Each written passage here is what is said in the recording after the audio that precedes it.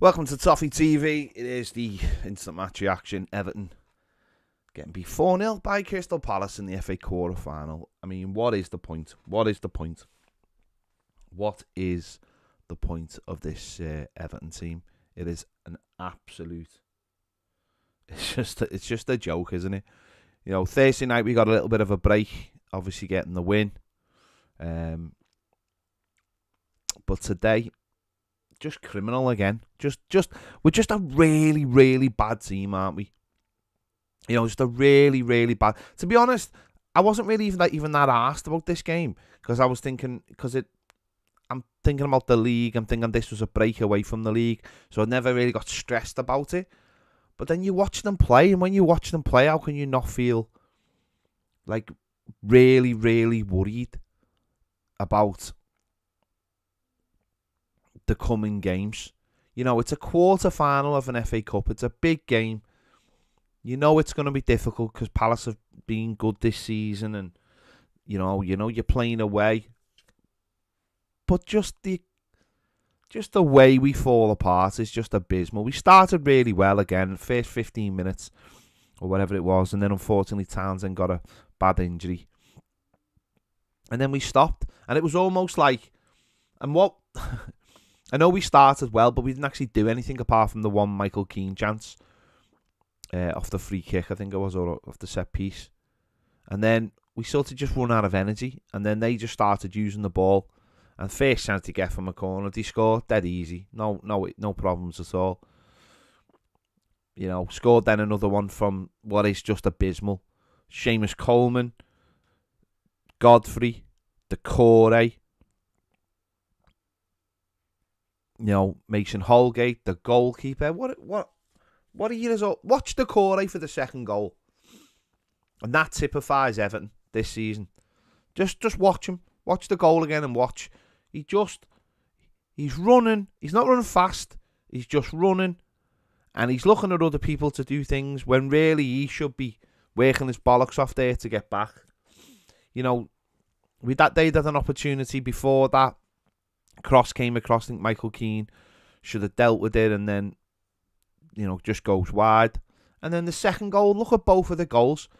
I think both of the goals start down the left-hand side.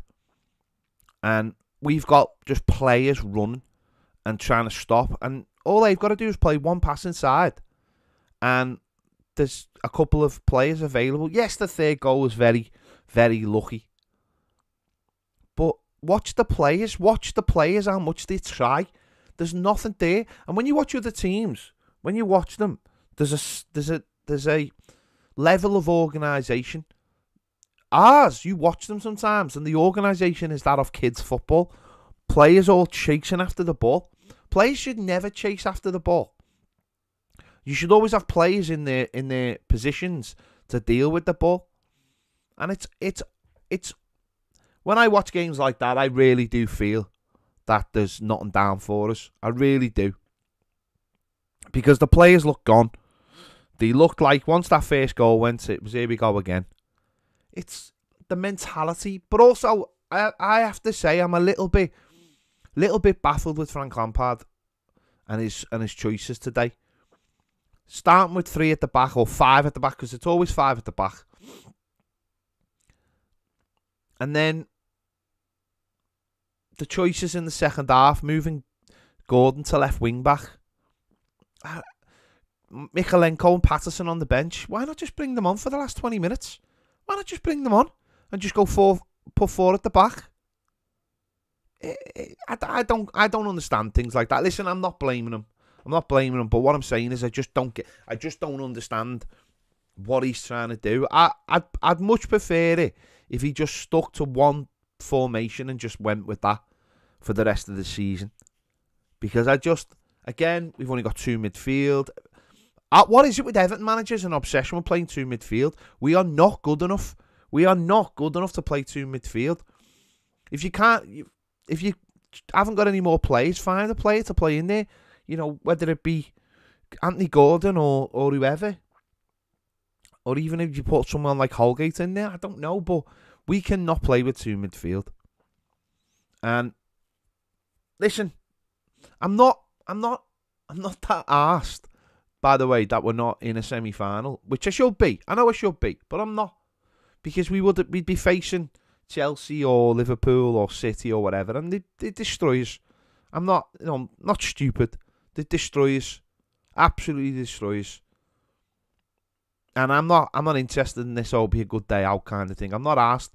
That football team don't deserve a good day out. Fans do, but I'm not interested in these good days out thing. There's no point in them. No point when you know what's going to end up.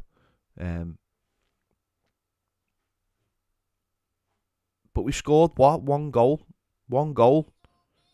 in the last 5 games or whatever it is. It's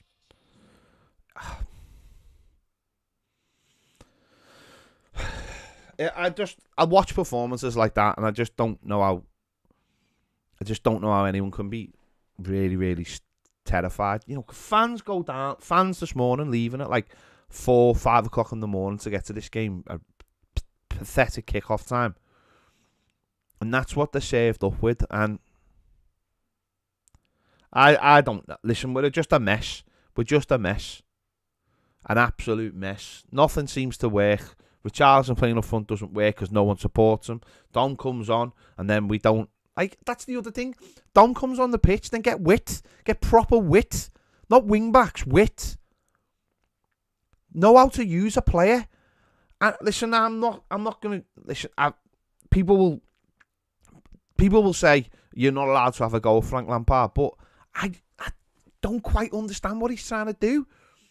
I don't understand. Make it easy for these players. Make it as easy as you possibly can by playing 4-3-3 every game or 4-2-3-1 every game.